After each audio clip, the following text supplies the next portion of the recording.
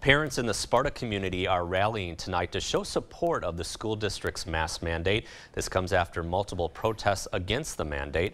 News 8 Now's Kate Overton is live in Sparta tonight at that rally. Kate?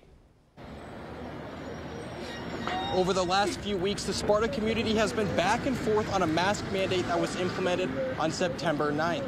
Now, we've seen a ton of protests against this mask mandate, but tonight we're seeing a mask rally.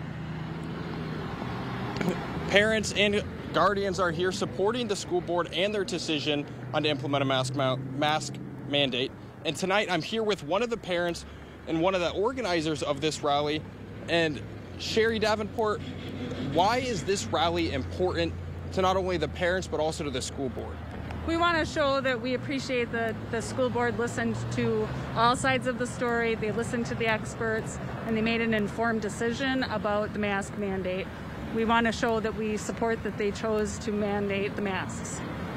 Awesome. And what's your guys' message to the school board? I mean, I know it's part of the mask mandate, but we're here. You guys are here showing support to the school board and their decision. So what do you want the school board to know? That we appreciate that they put the health and safety of our children first. And from what I've seen, you've seen a lot of support, a lot of people honking in support. What does that mean to you guys who are here holding down the rally, holding up these signs?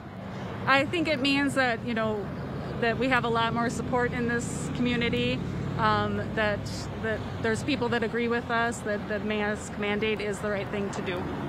Thank you, Sherry. Now, currently, as of yesterday, there was 14 active COVID cases across all the Sparta schools and another 67 students and staff in quarantine, and that's the reason why the mask is in place. Mike? All right, thanks a lot, Kate. And parents against the mask mandate did start a recall of 2 school board members. One of those board members has already resigned, saying he wanted to focus more on his health and his family.